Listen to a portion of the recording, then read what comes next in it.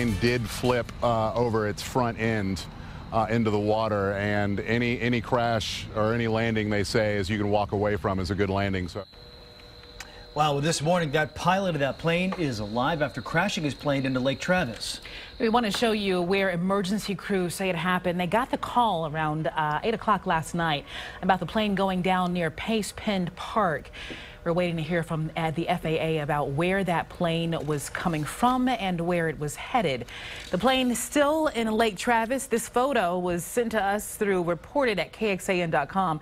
You can see the tail of the plane dropping, or popping rather, out of the water, and the boat used to remove it. Here's how emergency crews described the situation when they arrived.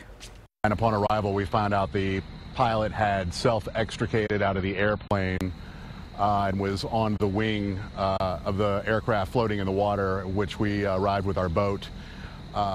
Picked up the pilot, assessed him, and he refused any and all treatment and transport. He's just fine. Plane crashes into Lake Travis are rare, but they happen. We looked at our archives and found that a year ago, around this same time, a plane hit near the shore of the lake near Bob Wentz Park. 3 people inside, including a father and his son, escaped without any major injuries. Dive teams eventually found the small plane at the bottom of the lake that's 35 feet underwater.